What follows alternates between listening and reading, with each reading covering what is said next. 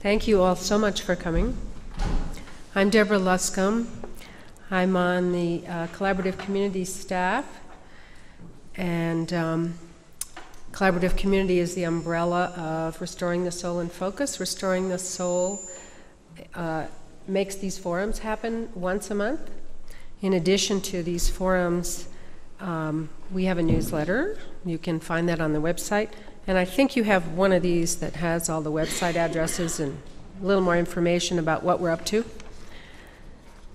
Basically, Restoring the Soul facilitates service opportunities, collaborating faith communities in service. I want to begin by thanking our host, Har HaShem, for allowing us to use this beautiful room again, and our co-sponsor, Boulder County Housing and Human Services. Also, I want to say just a word, short word about this food. Almost all of it, 90% of it is local. All of the produce, except for that 10% piece, was picked yesterday. Wow. From local organic farms. The hummus is made here, and I was just delighted to discover that the chocolate is made here. I have pre-broken all the chocolate bars, but it's up to you to open the packages and pass them around to your neighbors. The water is also local water. Restrooms are right back here, little practicalities. Compost bins, all of the, except for these plastic spoons, all the bowls and plates and napkins and hot cups and cold cups are compostable, and there's 3 little white bins over there for the compost. Also on the table as you came in, there are handouts from our panelists and also from Restoring the Soul, a little bit about food, local food. I put together a very short list of resources that you may have picked up, and really short, just a beginning for you to add to. Please save your questions for the end, after all of our panelists have spoken. And you'll need to come up to this mic because we're being recorded for broadcast on KGNU.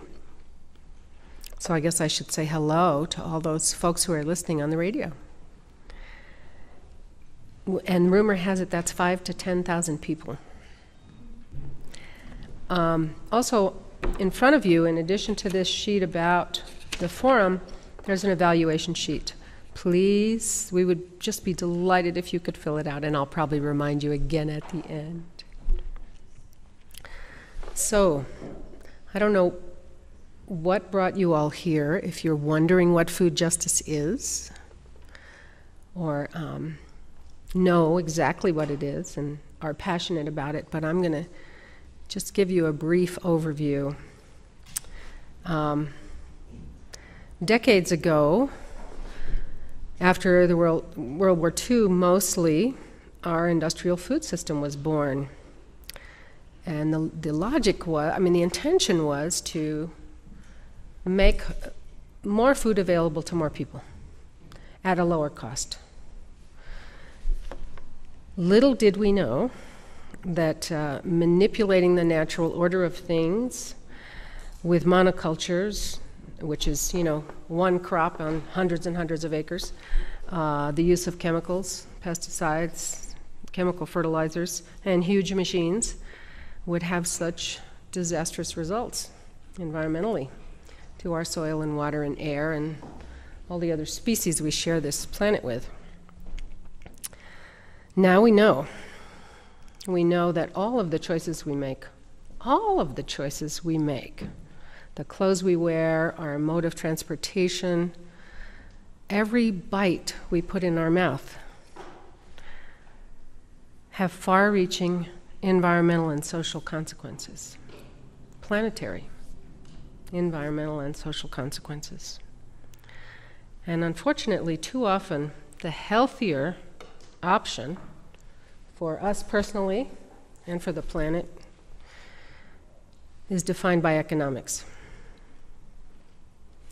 So how do we move away from an industrial food system that produces, as Michael Pollan says, edible food-like substances which degrade the environment during production and degrade our bodies during ingestion, to a wholesome, organic, community-based food production system which enriches and nourishes people and the planet? And how do we ensure that everyone has access to wholesome, nourishing food and community? This is the scope of food justice. Now we will hear from our panelists about what their organizations are doing to address some of these issues locally. First, since I've only just met these folks, we'll hear from Bill Stevenson, who's the director of the Rocky Mountain Farmers Union Cooperative Development. Is that right, Bill? Yes, absolutely. Thank you, Deborah. Well, it's just a delight to be here. Hi, everybody. I'm Bill Stevenson. I'm director of the Rocky Mountain Farmers Union Cooperative Development Center. Our offices are in the Denver Tech Center. We, however, have 4 cooperative developers doing work mostly in rural areas throughout Wyoming, Colorado, and New Mexico. You know, I was looking at Tanya's outline for us as far as what we should be talking about, and I guess I'll get into mission and activities first for Rocky Mountain Farmers Union. I imagine many folks here haven't had a chance to become familiar with this great organization. Rocky Mountain Farmers Union is a 501c5 organization, the umbrella organization at least is. That means it basically is a tax-exempt advocacy organization, in this case for an agricultural cause, in this specific case for family farmers and ranchers in the 3 states of Colorado, New Mexico, and Wyoming. The C5 owns an insurance agency that's one of the 10 largest insurance agencies in Metro Denver. There's a beauty to that with respect to the funding of our work, and so I never forget to thank that insurance agency for all it does. Also connected to this web of organizations in the Rocky Mountain Farmers Union universe is the Rocky Mountain Farmers Union Foundation, which is a 501c3. Yes, donations are tax deductible. RMFU, as I mentioned, is the leading progressive advocacy organization for family farmers and ranchers and their communities in Colorado, New Mexico, and Wyoming. We have the organization itself is a membership-based organization. Roughly 22,000 families are members in the 3-state area of Rocky Mountain Farmers Union. And it is a subdivision of the National Farmers Union, which carries the banner for family farmers and ranchers in a very progressive way nationally. That organization is based in Washington, D.C., because so much of their work is legislative and policy driven. By far, as you can sort of see from that introduction, we come at to the issue of food justice very humbly from the producers, the family farmers and ranchers perspective, and I think you'll hear about that as I go on.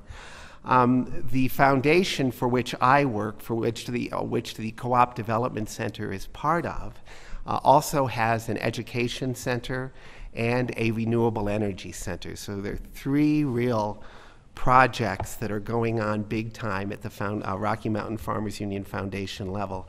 The Cooperative Development Center's mission is to develop cooperatives and other businesses, particularly in rural areas and particularly agriculture-related businesses. Co-ops, as you may or may not know, it's a wonderful business model. Co-ops are, I'll give you a very broad overview, 3 main characteristics of cooperatives. They are user-owned. The users of the cooperative actually own the cooperative. They are user-controlled, small d, democratically controlled, one member, one vote generally. And this is, of course, by the users who own them. And then they are user-benefiting. The benefits are derived and distributed to the members on the basis of use. So you can tell that noun, user, and that verb use are very key attributes of cooperatives. And we'll get into a little bit more of what cooperatives look like in the 10 minutes or so I have remaining. What does the Rocky Mountain Farmers Union Cooperative Development Center do?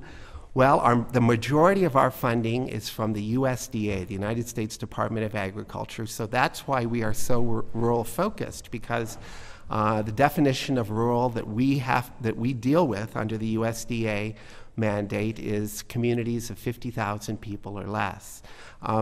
But that fits perfectly the Rocky Mountain Farmers Union mission. The organization itself is over 100 years old, and it was founded to advocate for family farmers and ranchers way back when, in the early 20th century. So the idea that we're rural focused is great. That fits with us perfectly as far as the USDA charge. We are charged with developing cooperatives, as I mentioned. The USDA grant that we work under is called the Rural Cooperative Development Grant. So that sort of says it all, doesn't it? We also have quite a bit of funding from other sources, and with that funding, we also do some urban ag work that we're real tickled with. And actually, we're getting more and more into the urban ag sector. And it's a very dynamic sector. Mostly we're focusing on projects in Denver, but who knows where we may go with that. The Cooperative Center itself does sort of 7 things. I'll be very general. We assist with grant proposals. We assist with writing feasibility studies and business plans. We review and prepare organizational documents for cooperatives. I myself I'm new to the cooperative world, relatively speaking. About 18 months. I was a corporate attorney in the Farmers Union world since 1983. I worked as a corporate attorney for 25 years, and we also have another attorney on staff, a very, very well-versed cooperative attorney, so we bring a lot of, I think, pizzazz to writing articles of incorporation and bylaws. Hopefully we do. We explore financial options, looking for capital for the projects that we adopt and incubate. We help conduct research surveys and assessments. We do organizational training and development, including board training, of course, and management staff training. And we also serve as the fiscal sponsor, actually, for several organizations that are not yet 501c3s, but are primed to get grants. They're ready to get into that grant solicitation world, and we help with that. As far as food justice is concerned, Deborah did a wonderful job of defining it. Perhaps examples of where we stand are Rocky Mountain Farmers Union policy, and what we do will help define, for us anyway, this inspiring and challenging term. This is our Rocky Mountain Farmers Union 2012 policy. There's some substance here, as you can see. It is developed every November in a grassroots fashion. Delegates from all over small towns, small communities generally, and we also have a Denver branch as well, gather at our annual convention and spend a day and a half developing policy, which is this, becomes this. And there'll be a new colored booklet that says 2013 after this coming November. The RMFU policy is based on supporting those initiatives that strengthen family farms and ranches, which produce safe, healthy, domestically produced food for the U.S. Rocky Mountain Farmers Union in general opposes corporate agriculture because it dehumanizes a fundamental social contract that a community of producers and consumers will share resources for the common good. Examples of our 2012 policy, and as you can see, these are very few examples, it's a big book, include supporting the Women's, Infants, and Children's Program, the Senior Farmers Market Nutrition Program, for which in Colorado we are serving as the sponsor this year, the School Lunch and Breakfast and Summer Programs, SNAP, the Supplemental Nutrition Assistance Program, formerly food stamps, Of course, farmers markets. We are the fiscal sponsor for the Colorado Farmers Market Association. We are big believers in the farmers market model as far as direct producer to consumer relationships. And food education programs such as Slow Foods. We've got a very good relationship with Slow Foods. We are in favor of adopting organic and sustainable farming practices that satisfy our food and fiber needs while enhancing the environment and making the most efficient use of resources. Another example is we are very much in support of incentives for family farmers and community-based organizations to invest in renewable energy. We are very much in support of fair, open, competitive markets with pricing transparency, something that the industrialized agricultural world that Deborah mentioned in her introduction oftentimes makes very challenging, the whole notion of competitive, open, and transparent markets. And finally, National Farmers Union at the national level was probably the primary advocate for something called COOL, which is country of origin labeling. We are very much in favor of that. And actually, we probably, not to sound immodest, but we're, if not certainly one of the driving resources for bringing that about, for bringing COOL, although actually implementing COOL has been a challenge that I don't need to get into at this point. Examples of RMFU policy and action on food justice issues. I'm very proud to tell you about James Patton, RMFU's most famous president, who later became National Farmers Union's most famous president. He played a pivotal role in the creation of the United Nations Food and Agricultural Organization in the late 1940s. He was the architect of the UN's Food for Peace program and was president of the American Freedom from Hunger Foundation, part of the worldwide Freedom from Hunger campaign. National Farmers Union was also one of the founding members of CARE right after World War II. So the idea or the dream that hopefully we will all realize of access for all people to healthy and good food has been a part of National Farmers Union and Rocky Mountain Farmers Union's focus for a long, long time. The RMFU Co-op Center's food justice focus is well stated in the 7 cooperative business principles, which I'll just sort of go down. There are little bullets here for you. I wish I had a PowerPoint just for this one slide here. Co-ops, as I've mentioned, are owned by the people who use their products or services. They provide an economic benefit to members by returning surplus revenues proportionate to the members' use of the co-op. They are democratic organizations controlled by their members, not by outside investors. They are autonomous and independent. They recognize the need to educate about co-ops and support other co-ops. The co-op community in the US and in the world is a very, very tight community. Co-ops support other co-ops. The books are generally open. The records are there for folks to share as appropriate. To help other co-ops get off the ground and be successful. Co-ops are motivated not primarily by profit. They are profit-making entities, but by service, and by meeting members' needs. And co-ops are expected to demonstrate an abiding concern for their communities.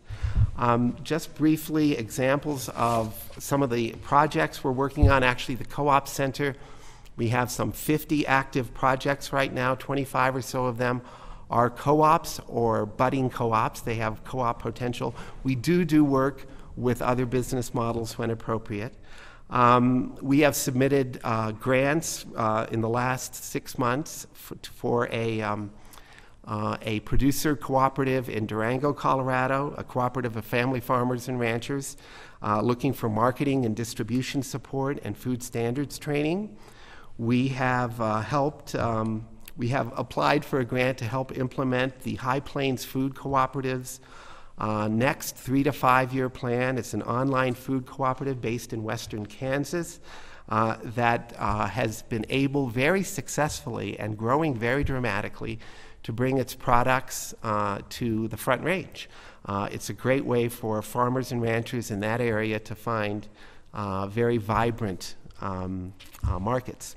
Let's see, just a few other examples, and I'm looking at the watch, I promise, Deborah. We have partnered with Real Food Colorado to sponsor 3 regional Colorado produce growers safety plan workshops.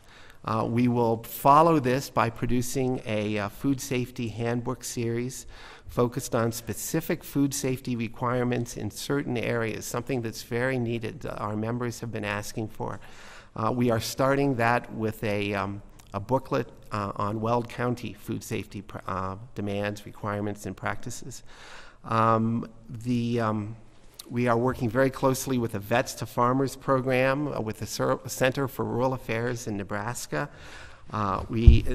This program hopefully will bring our returning veterans into the professional farming community, and we're very, very excited about this.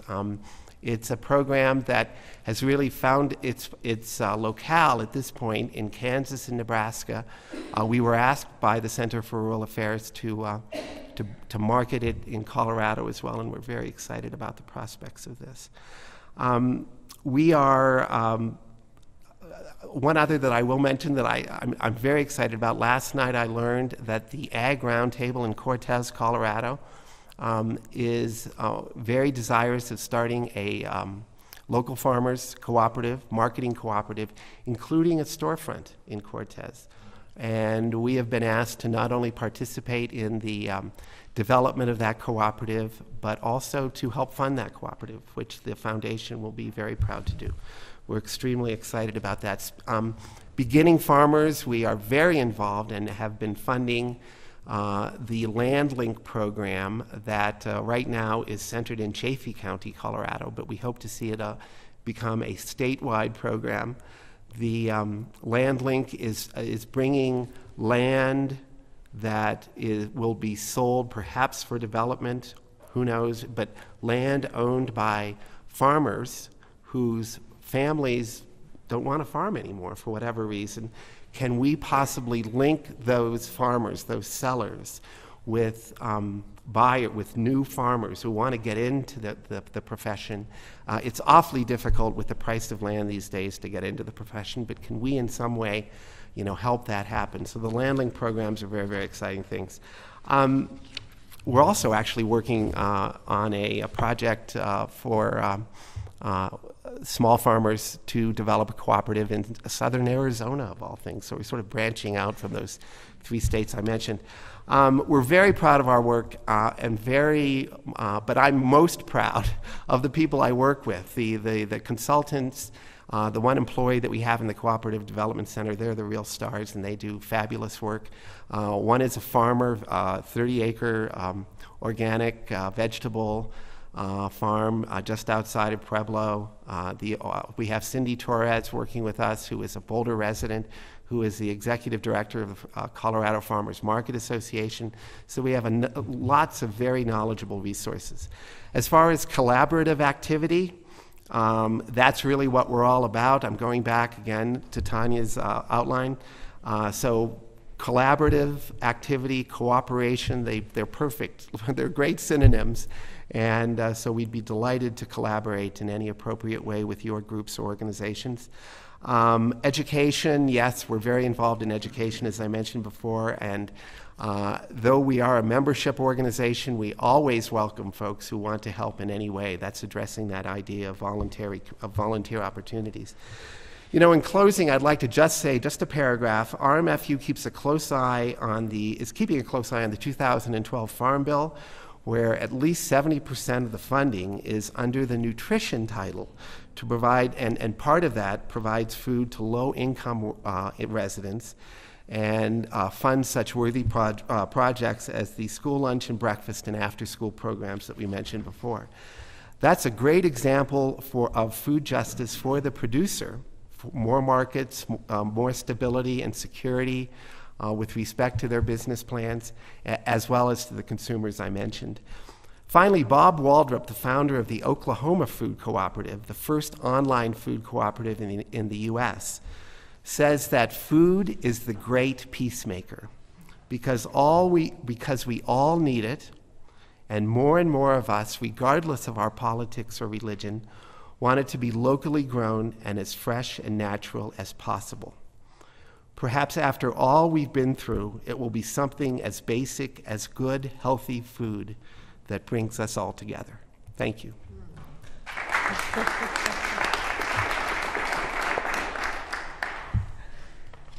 Thank you, Bill. That was a great closing. And now we're going to hear from Jim Baldwin, who I really know nothing about at all, and he's from Community Food Share. Good morning. It's a pleasure to be here. I did not bring any material because I'm trying to save the environment. So if you want more information on Community Food Share, I encourage everyone to go to our website, which is communityfoodshare.org. And we have just an abundance of information there, as well as wonderful up-to-date information on the Facebook site that you can find the link to as well.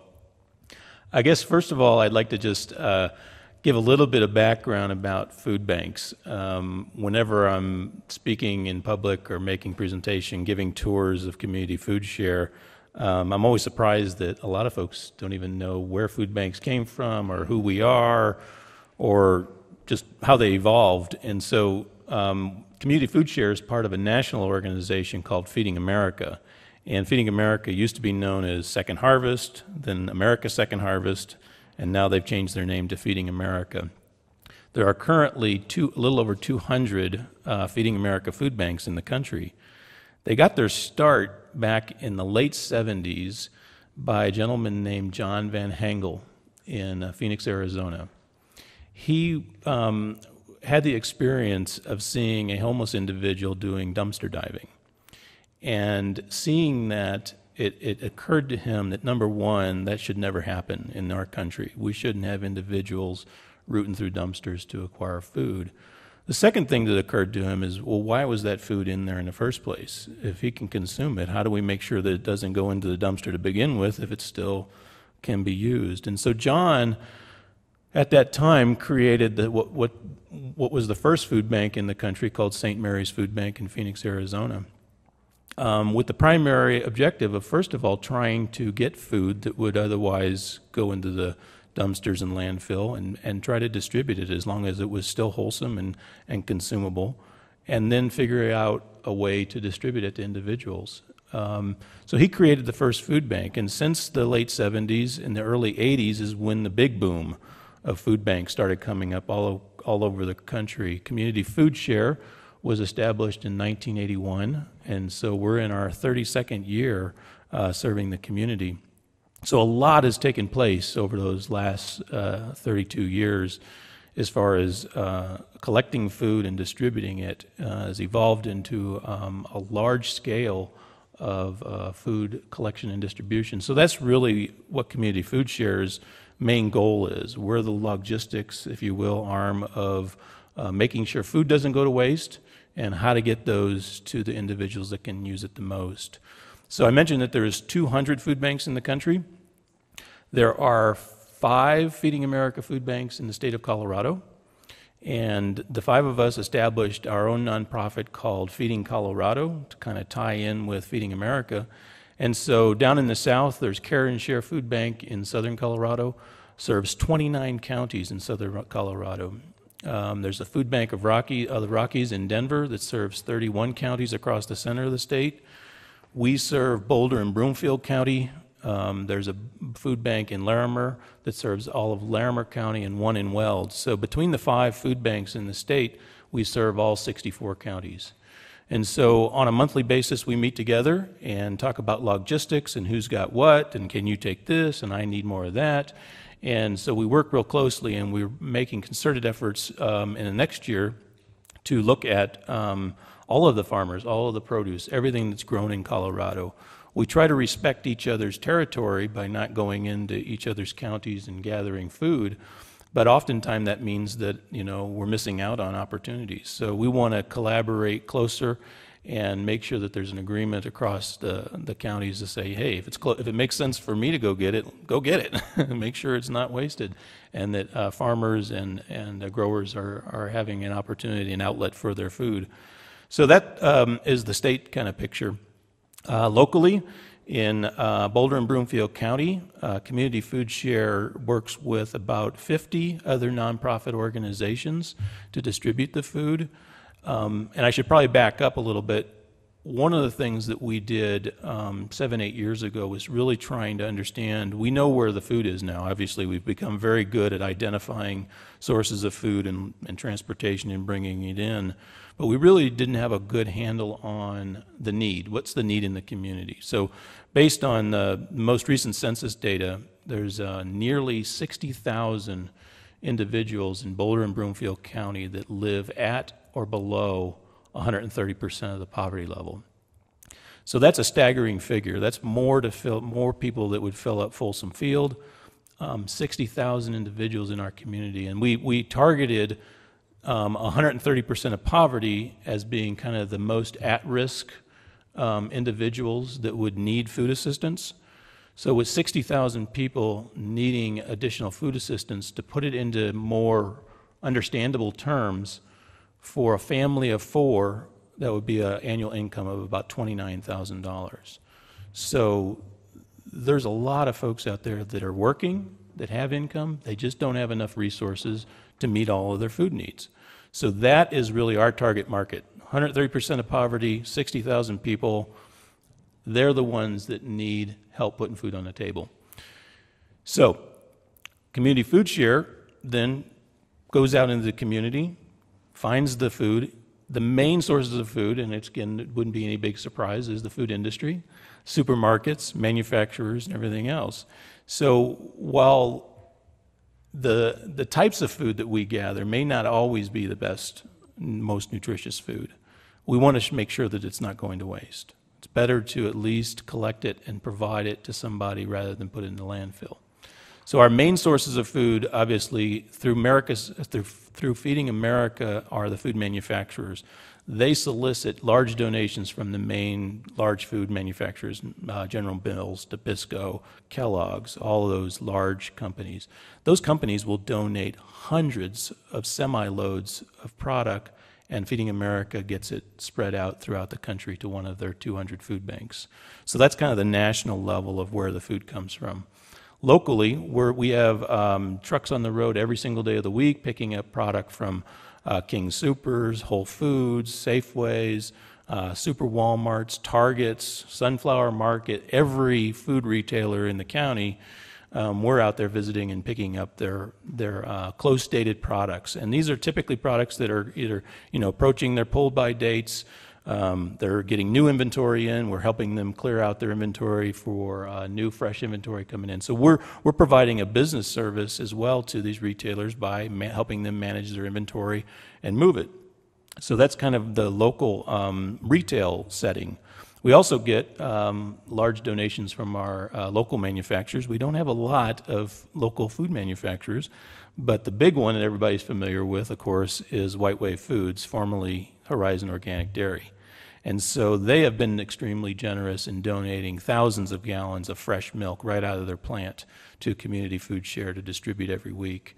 And so those are the sources, those are the main sources, not to mention the farmers in the area, Munson Farms, Full Circle Farms. I mean, the list is longer than I can name, but many of those farmers, they either have produced more than can be sold in the marketplace, or they don't meet the retailer's specifications, and so they're more than willing to donate it to Community Food Share. And this is great, great product.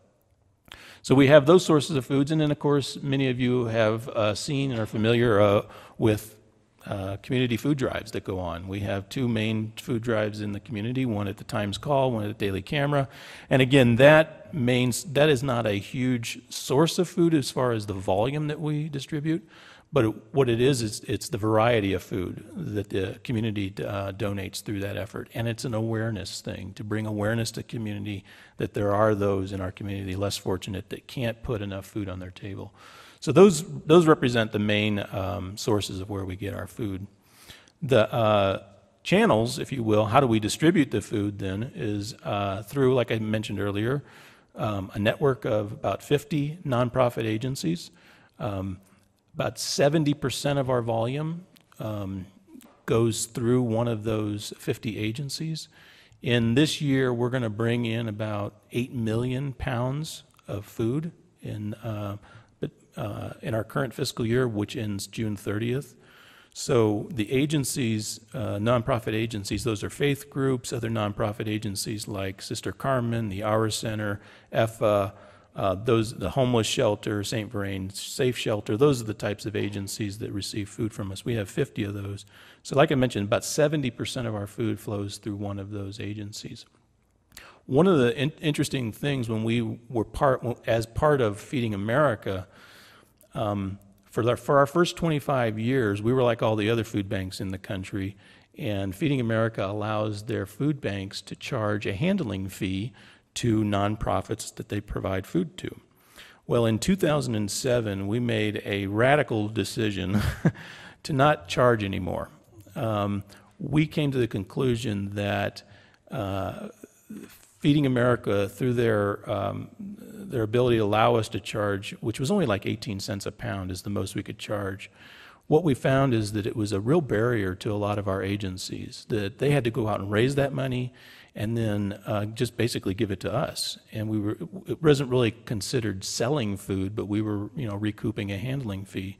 For many of our larger agencies, that was $15,000 or $20,000 a year is what they were, using. And we just came to the conclusion in 2007 to eliminate all fees related to the food, that our goal was to collect as much food as we could get and get it back into the community, into those agencies' hands that could use it. So in 2007, when we did that, that resulted in like $140,000 to our revenue that we had to figure out where else to get the money from.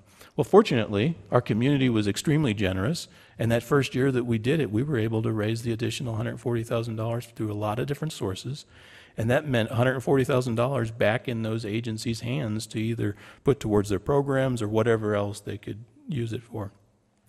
Now, in 2012, with our volume increase of 8 million pounds, that would equate to about $280,000 that, is back into the community in the hands of the agencies. We just felt like it was really the right thing to do. So that we're one of the few, there's only like about 15 food banks out of the 200 that don't charge any handling fees related to the food. So we don't charge anything for delivery as well. Some of the larger agencies that get food from us, we will have volunteers come in, pull the orders based on what the agencies order from us. We have volunteers pick it, palletize it, and put it on our trucks, and we deliver it to the agencies, all at no charge. We just feel like that's our role in the community. That's the role we play, is the logistics issue of getting that food and distributing it back out and being used. So I've talked about the need, 60,000 people, 130% of poverty. Talked about a little bit about the source of where it comes from.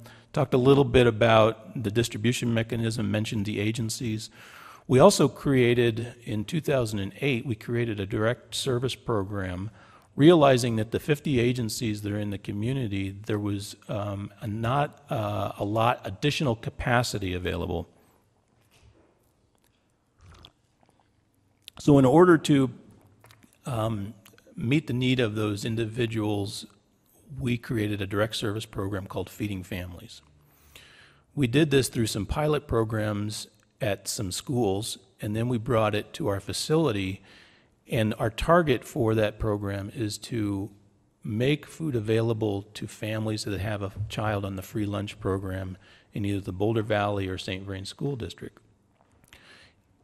That combined population is 13,000 kids that are on free lunch alone. That's not even the reduced lunch. So free lunch alone between the two school districts are 13,000 kids. What we wanted to do was to make a distribution system where we could get them in the doors, get their food needs met, and we created that. So currently we have about 1,200 families enrolled in the program. We're seeing about 650 to 700 families a week coming directly to our warehouse to get food assistance. And we have a goal to meet that food need for those families, but at the same time work with our 50 agencies and get those folks back connected with as capacity issues arise and agencies can take those families in, we have a desire to kind of refer and get them back connected. But the first thing was to make sure that their food needs were met. So we started that program. It's been a growing program. The school districts have been great to work with. The only requirement is that the family has to just bring their letter from the school district saying that their child qualifies for free lunch. And so we didn't want to get into the screening process at that point.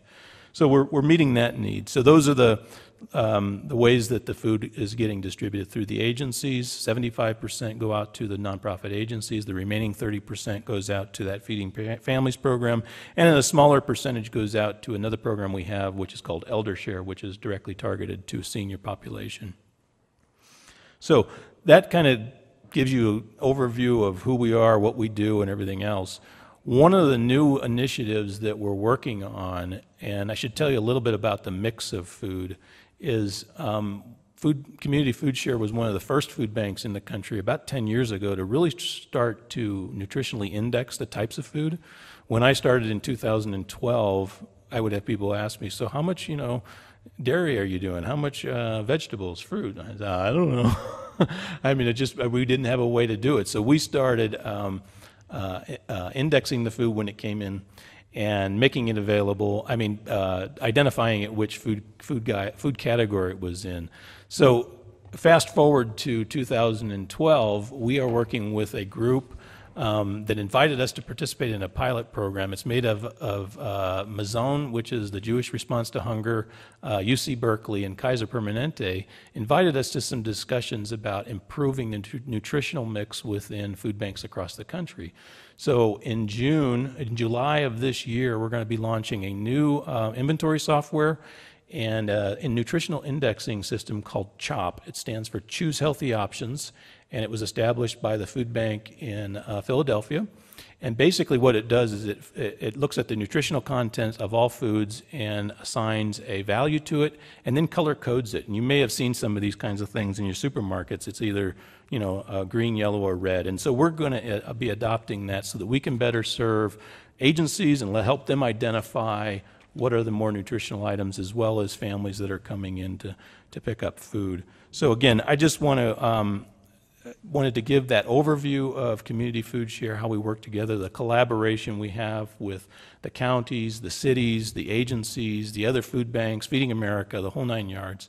And then the other thing is just the volume of volunteers that we have. 2,500 volunteers in each year come and help us do all the things that we need to do to make this system happen. So thank you for this opportunity. And again, for more information, you can go to our website at communityfoodshare.org. Thank you. Thank you.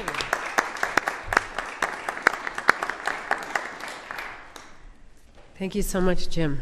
I had no idea that the food share thing was so far-reaching. It's really fantastic. Next, we're going to hear from Jennifer Eads, right?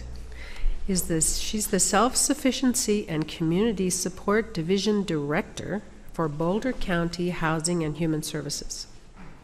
She oversees programs and services that help stabilize families and individuals through housing supports, medical coverage and access, food assistance, utility assistance, child care, child support, and early intervention and prevention programs.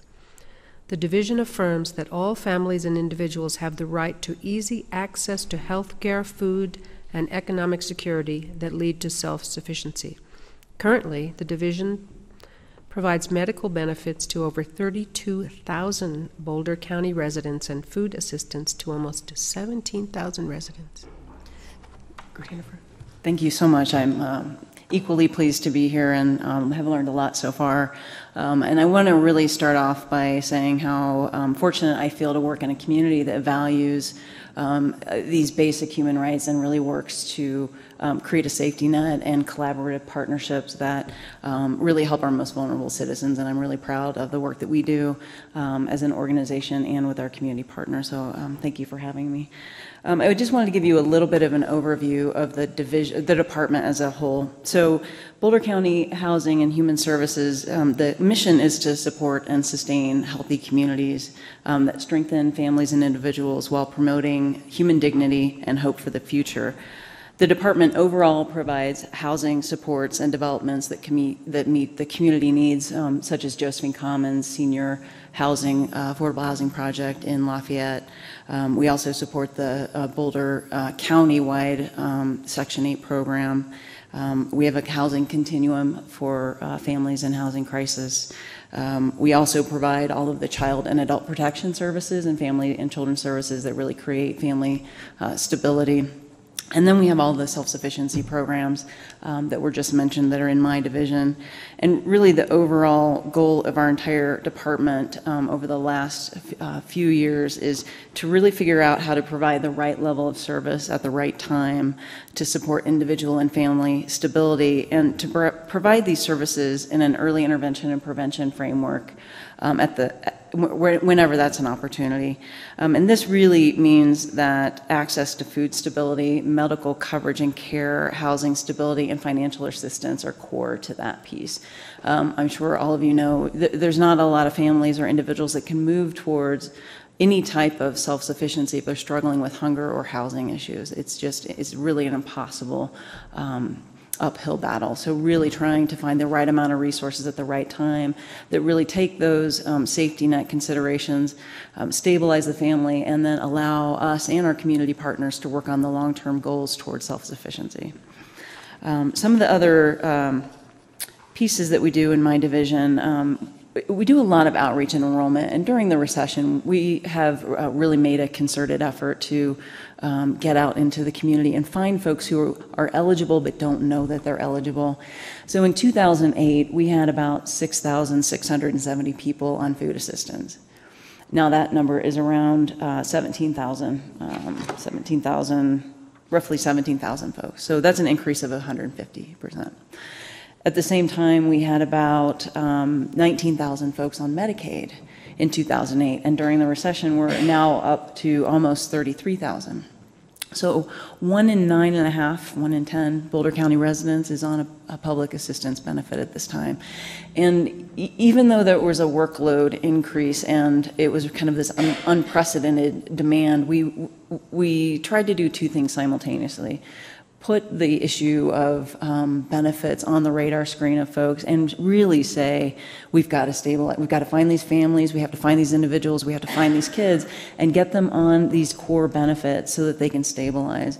And simultaneously really redesign our business processes to be able to handle that much of an increase throughout the recession, and then tie them to, once we have an entry point, we have an any door is the right door philosophy. So if you come in for childcare, we're going to ask you if you have food security issues.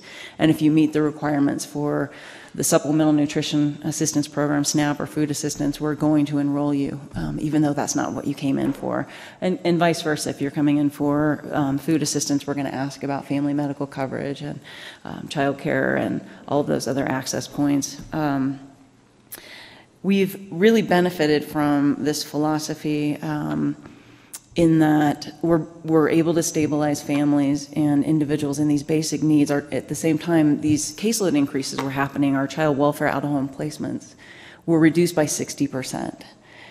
So you have an ability of a community to react well together to this economic downturn, stabilize families, and take out the poverty drivers that lead to child abuse and neglect, and stabilize families in their community with the help of the community. And so it's been this really transformational time for us. And a lot of people in our department and in our community and in this room have been very key in that.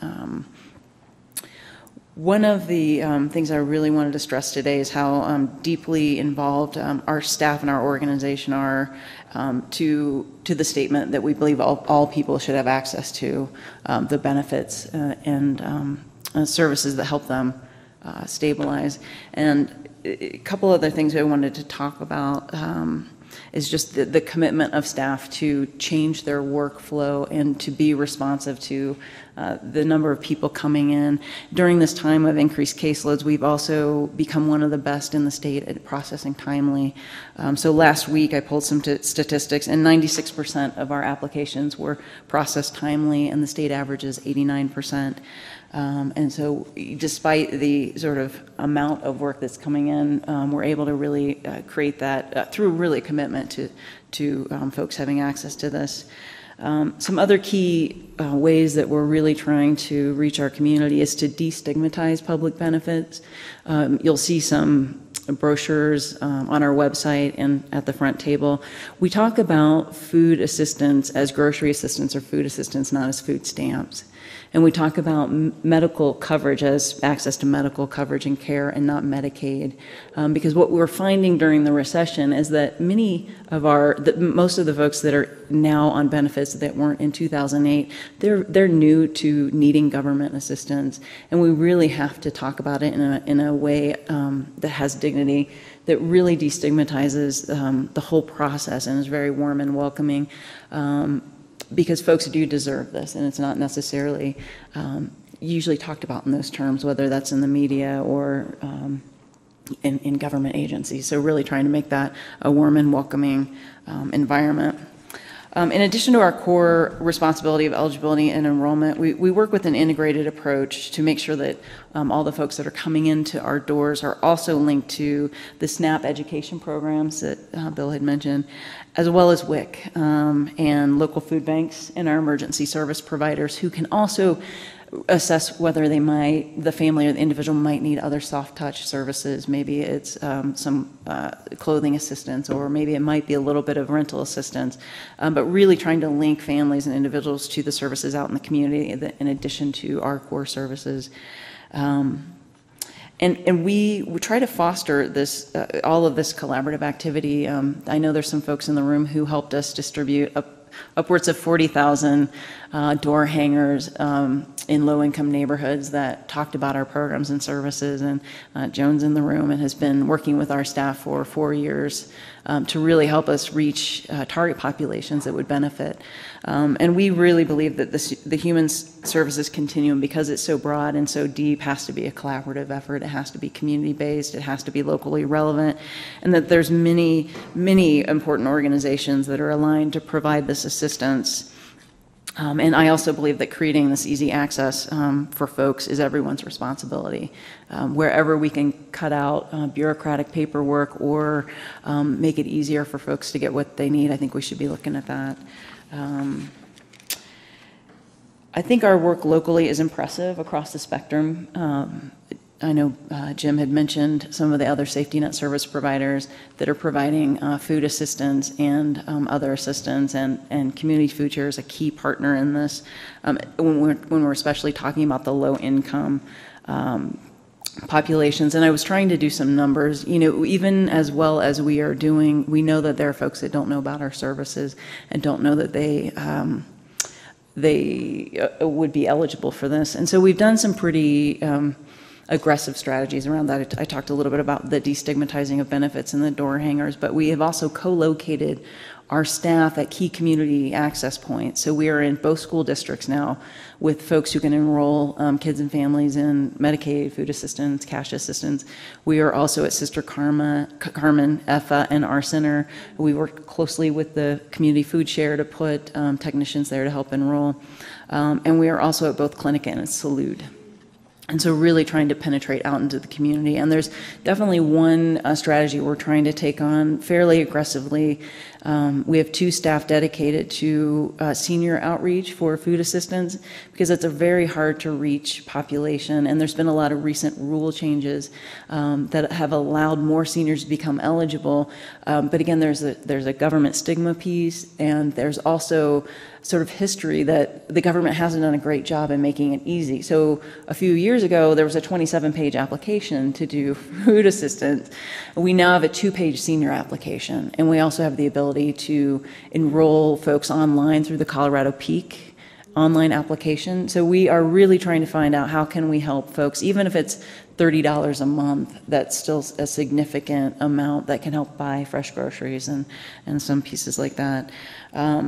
We're always looking to collaborate. We're always looking for more creative ideas around how to get our services out into the community and how to partner so folks feel like we're a good entry point, that they have a great experience with us. And in closing, I first would like to, again, thank everyone here and also say if you are interested in volunteering, our volunteer services coordinator, Ann Sullivan, is actually here today and has been very active in all of our work, and I can get that contact information to you. But as this is going to be on the radio, I wanted my staff to hear and the community to hear how deeply grateful we are that this community cares about this issue, that this community passed the temporary safety net tax that has brought more money into the community to really help invest in food assistance, housing assistance, emergency services. And I have deep gratitude to the eligibility technicians in my staff. There are about now 90 of them who have been working overtime for 2 years to make sure that folks have these services. And I'm just deeply grateful for their commitment and the organization, the commissioners, and the community. So thank you for allowing me to speak today.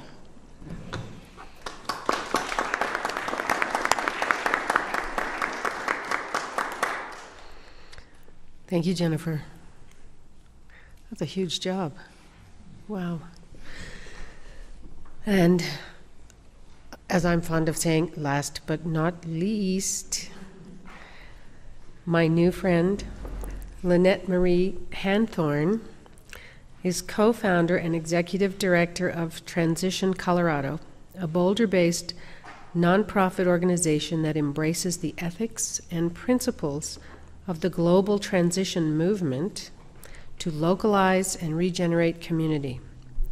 Lynette Marie was founder and executive director of a nonprofit criminal justice and mediation organization for more than 20 years, with a background in restorative justice, permaculture design, holacracy, I hope she tells us what that is, and deep transition. Lynette Marie applies a whole systems approach to the process of relocalization. Lynette? Yeah. Thank you, Deborah. And thank you, everyone, for the opportunity to be here today to share with you a piece of what's going on at Transition Colorado. What I'm going to do is give you just a quick overview of Transition Colorado, but also delve into the process or the thinking of what's going on with us at Transition Colorado, so that you have a feel for who we are. And I'd like to just bring up some key thoughts that have stimulated the direction of our organization. With me today, I wanted to just introduce Michael Brownlee, who's also co-founder of Transition Colorado, and Beth Miller, who's our supporter and assistant at the organization. We're a small outfit, and we have big eyes. We began our organization in 2005 as Boulder Valley Relocalization, with the focus on relocalization, and that's about communities meeting their own essential needs locally by building community resilience and self-reliance in food, energy, and economy. We acquired our 501c3 nonprofit status in 2008 and became the first transition initiative in North America.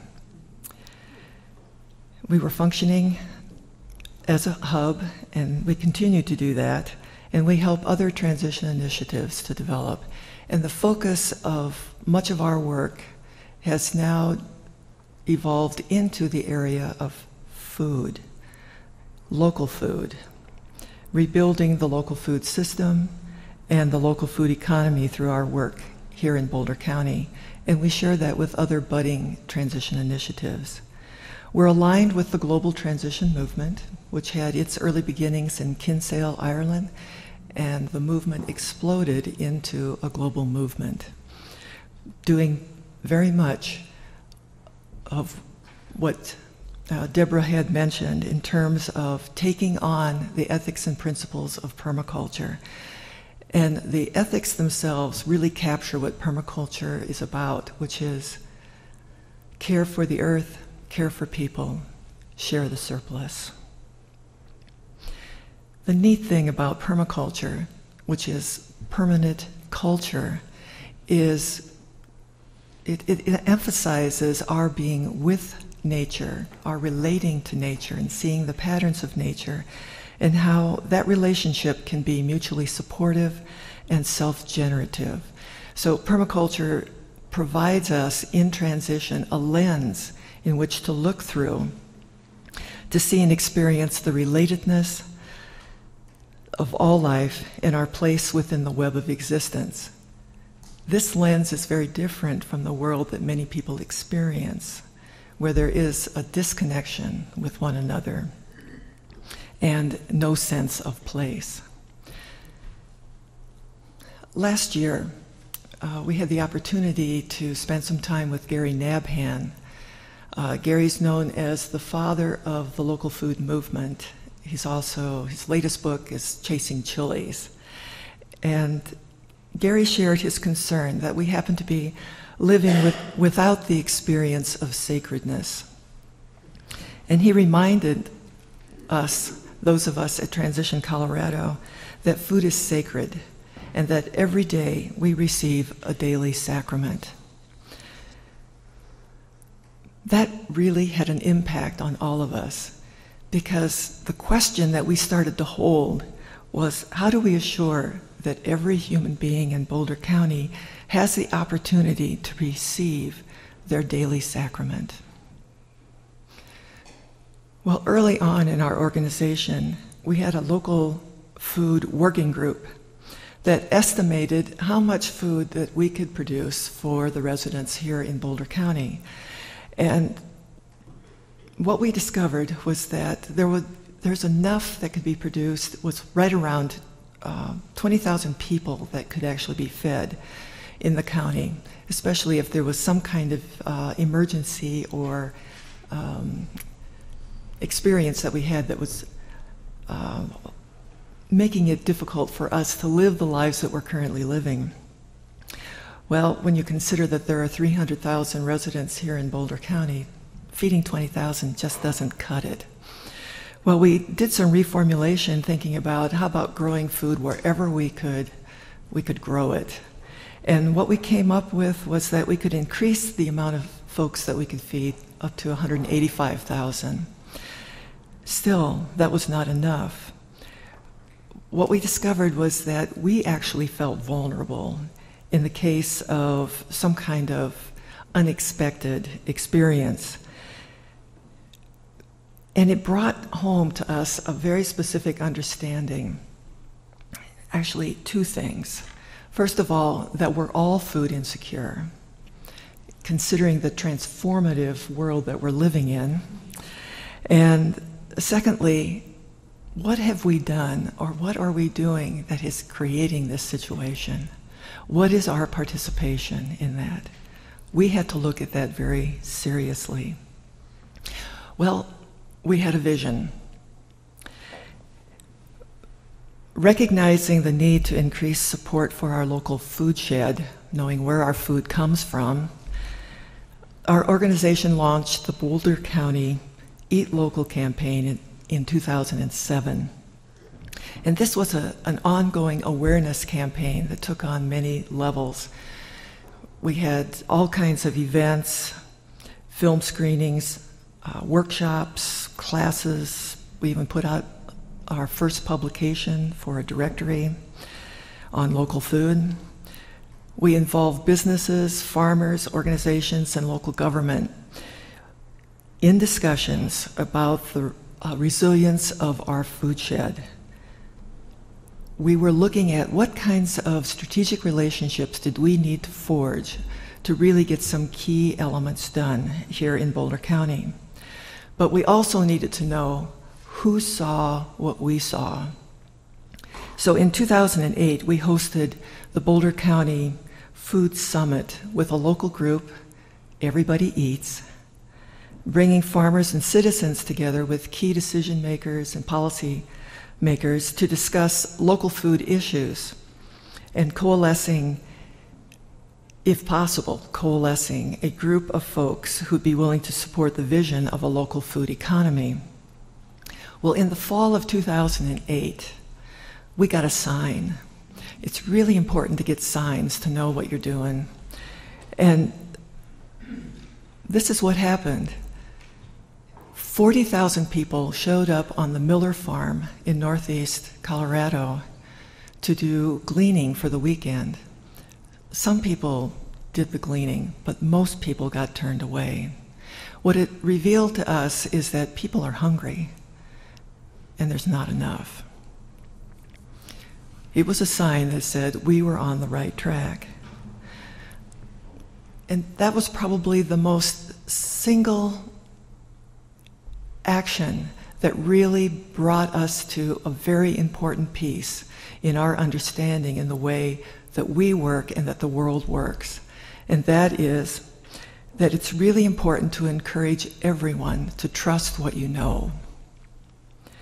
Because the movement of the world is constantly pulling us in other directions.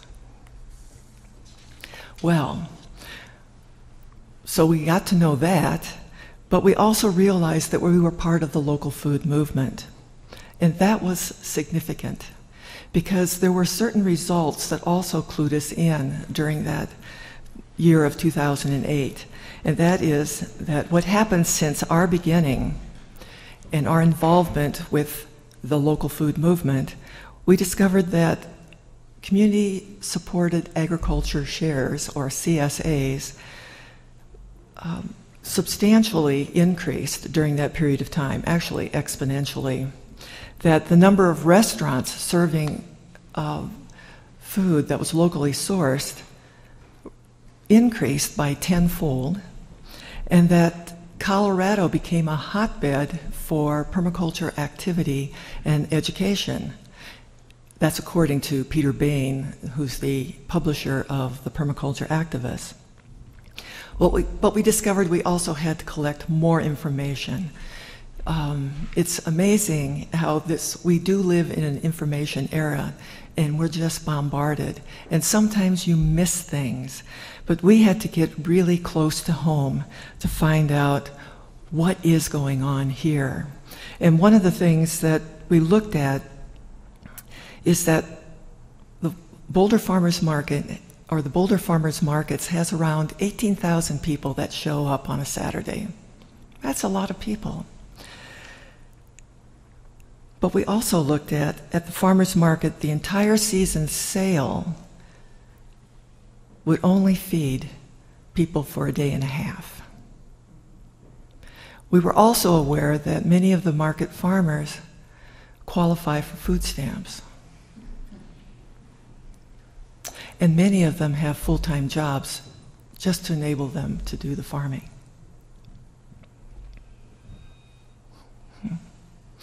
These are the kinds of things that compelled us to move in the direction of focusing on local food, to rebuilding our local food system and our local food economy. Well, in any organization or any direction that you're going with your organization, you always have to do a little tweaking. And we found that in 2010, our organization needed to begin a 10% local food shift pledge. This became really important because we wanted to increase the demand for locally sourced food and increase production capacity and ultimately to rebuild the infrastructure of the local food shed. But what would that mean if we're doing that? Well, we have to look at what's currently going on in Boulder County. And when you take a look at what we consume, and that is the food that we consume that's locally produced, $900 million is spent on food that we consume in a year, but only 2% of that is produced in Boulder County. And then when you take a look at the agricultural land that's available in Boulder County, there's 137,000 acres of farmland and ranch land, and less than 2% of our total food production in the county is going to feed people who actually live here. That means that we're exporting everything else. That's significant information. Well, this year, we're rebranding the entire Eat Local campaign as the Local Food Shift. And our key project is the 10% Local Food Shift Pledge. And here, what we're having people do is to sign up online at localfoodshift.com, record their total purchases, take a guess at what they're spending locally, or if you're really wanting to be specific, you can add it up and be very clear exactly how much you're spending on food that's produced locally, local purchases. And then we have an online tracking. What we want to do is to see if people would sign up for the pledge, 1,000 people in this next year, and raise $1 million for the local food economy. That will make a big difference. Our support for the 10% pledge is provided by some very interesting folks.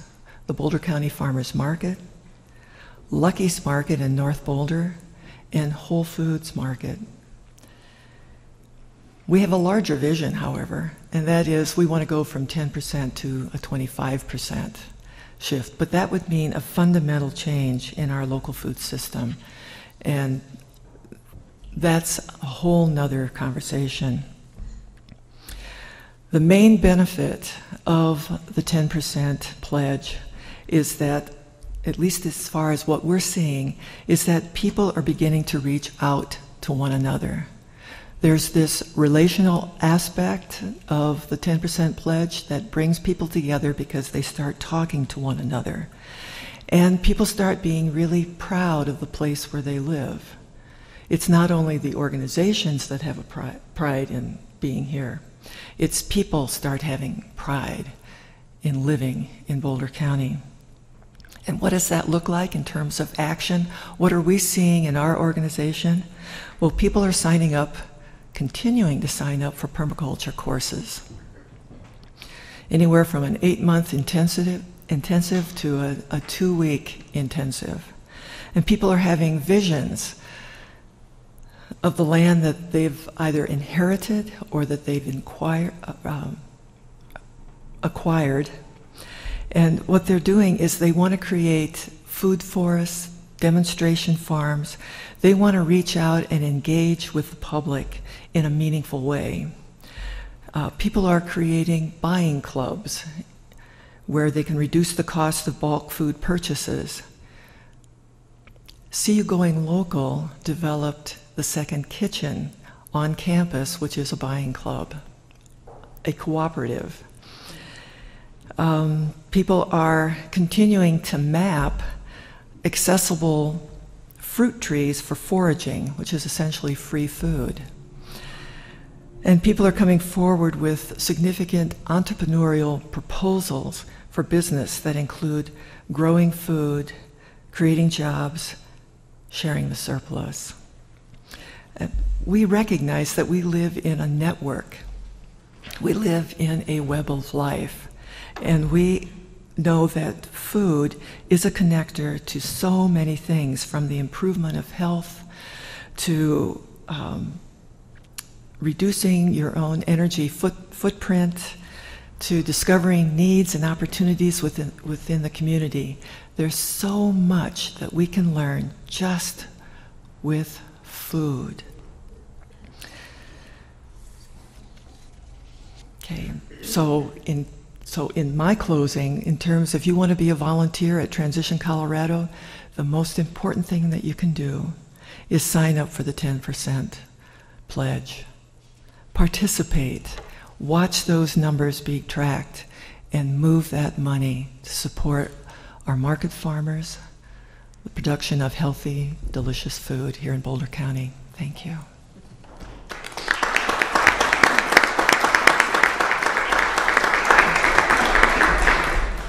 Thank you so much. 10% doesn't seem like very much, does it? It's a lot bigger than 2, though. We're going to open up for questions. Remember, you need to come to the mic, but I have one question for you all before you come to the mic, and that is, which 10% of our food is not local? Did you figure it out? I'll give you a hint. It's orange.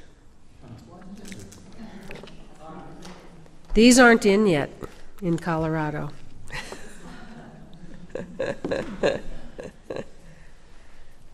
Do we have questions for any of our panelists or general questions? Please come to the mic.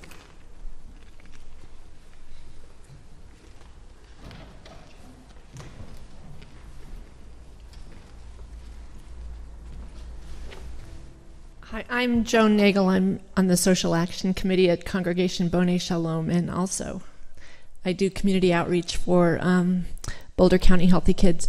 I had a quick question. When you are looking at that 10%, how big an area do you consider local? A key question. Anything less than global. That's one definition. Of course, you've heard about the 100-mile diet.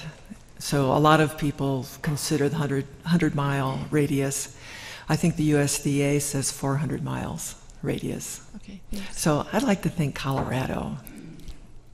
And also, I just wanted to mention that there's a lot of material on the table, and I know Jennifer brought some of those door hangers, and the income guidelines, at least for the medical insurance for kids, and for families, has increased. The income guidelines have increased, and so there are other flyers for Boulder County Healthy Kids, and also for the Child Care Assistance Program, because those income guidelines have increased a little, and housing counseling. Thank you.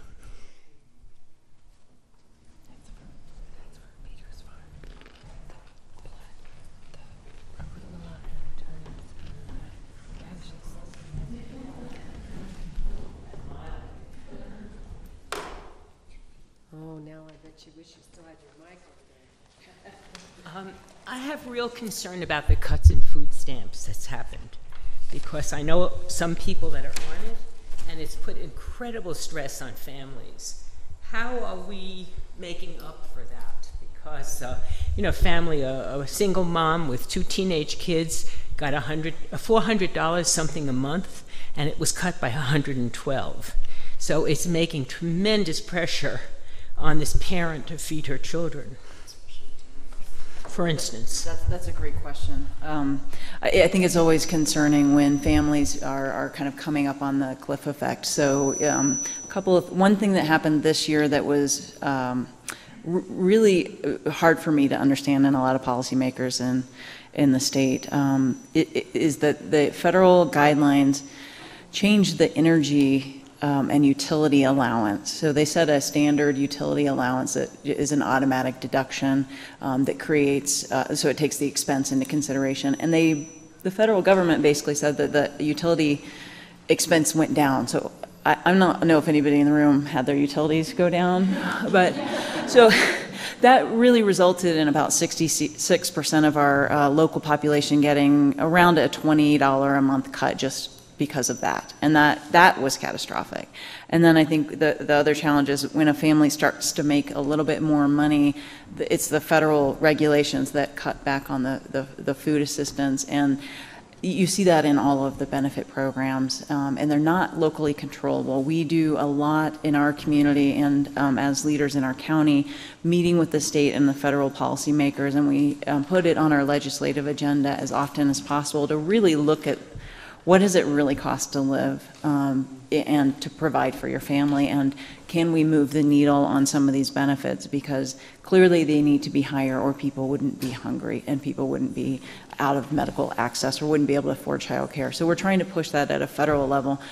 At a local level, the best we can do is try to figure out ways to supplement the food assistance, and that's where the community food share and the local partners and the faith-based organizations and the food banks and the free access to food really needs to come into play in this. And there's a great documentary I saw last year at the Rocky Mountain Women's International Film Festival called Food Stamped. And she's a nutritionist who, for 2 weeks, she tried to live on a food stamp budget for a family of 2 nutritionally, and it just documents the challenges. And you see her going into Whole Foods and like stealing the free cheese samples because she couldn't afford cheese. And I think that it's just really important to understand how difficult it is to live on a food assistance budget and do that nutritionally, and then as a community try to figure out ways that we can supplement that again with dignity and easy access.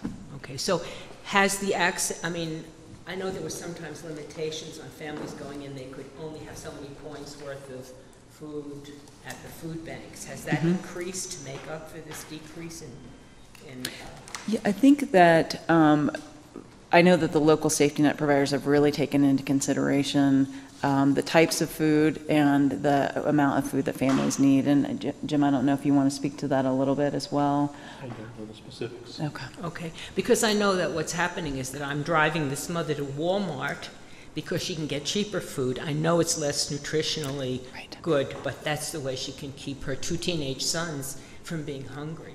That's actually is in food stamped as well. These big mega stores also know when the food assistance allocation hits the debit cards, the EBT cards, and they stock their shelves according to that schedule with filler foods, cheap bulk purchases, and a lot of it is nutritionally void.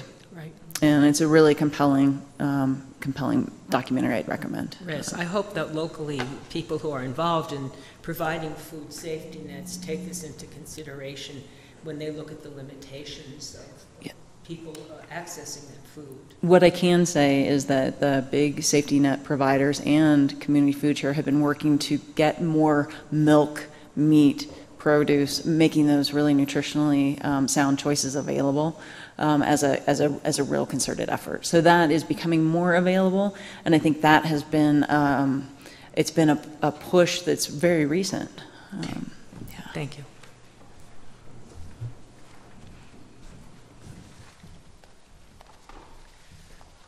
First of all, let me thank you all for the hard work you're doing, because I know you're making a difference. Thought it was appropriate that I share a photo that my cousin posted on Facebook this morning. It was a gravestone that said, "Monsanto, we ate our own food." Actually, my question has to do with how can we help you identify the people that can benefit from the services that you're offering if we don't have the information about what those income levels and what those lifestyles look like? Is there a way that the general population, because I know we got a lot of educated people, especially in Boulder County, who would be happy to say to their neighbor, "Hey, I found out about something that could help you." So what would be the best possible way that we could get that information so that we could help you identify? I appreciate that offer, and it does take a community and those interpersonal connections to really talk to people who didn't ever think that they would be eligible for these services. And what we've tried to do, and you'll see a few of them in the front, and I can provide more. And we're actually, Joan, thank you for pointing out the income guidelines. We are working there at the printers now, the posters. So we've raised some eligibility requirements where possible, but we've tried to make it very simple because it is government speak. You have all these federal regulations. We've taken that off of our posters, and we're saying if you need grocery assistance and you make if your monthly gross income is $1,180 and you're a single person, you're most likely going to qualify. So we've tried to really make it as basic as possible. And then we, in Boulder County, we are the home of the statewide training project for the Colorado Peak online benefit application. And what that is, there's a screening tool there that's very user-friendly, and it's in English and Spanish.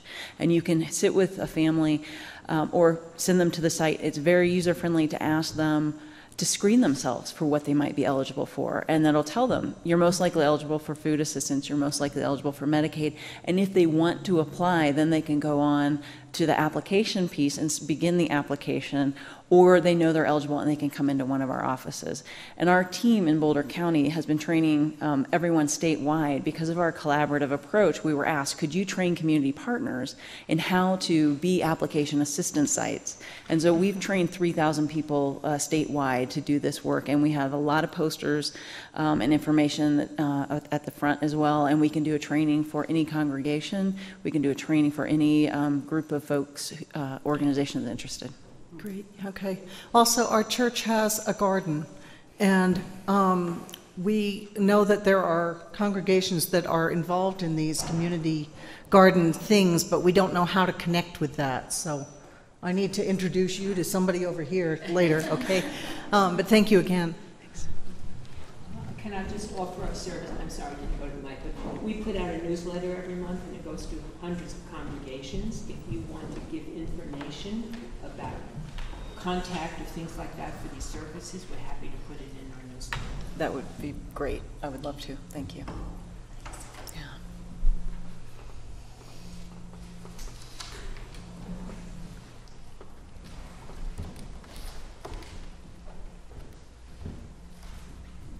I have to say, I'm really glad that chocolate is local. Since there was an opportunity, I had a question for Bill. I'm wondering if you have a presence in Boulder County. Oh, yes, we do. Rocky Mountain Farmers Union actually has, in Colorado, I believe it's 22 chapters, and we have a Boulder County chapter. Be delighted to share information with you on that. Absolutely. That would be another opportunity for the website. Yes. So I'd appreciate that. Yeah, absolutely.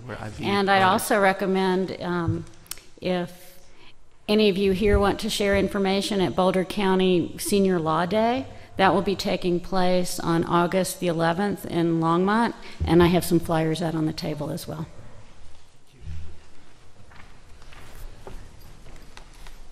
Well, if there are no more questions, I think we'll wrap up. Thank you all so much for coming, especially our panelists. This was rich, to say the least. And I noticed none of you have eaten your chocolate, so I would encourage you to take it.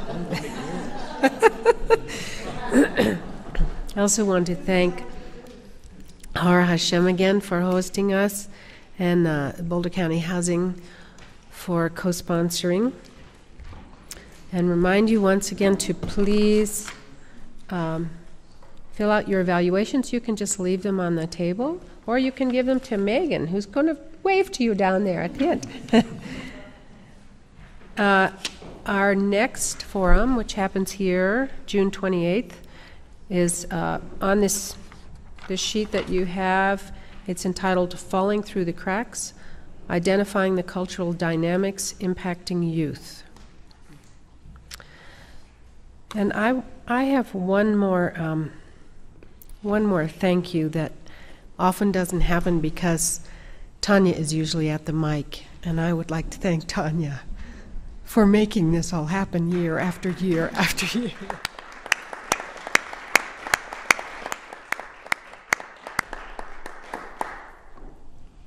Thank you all.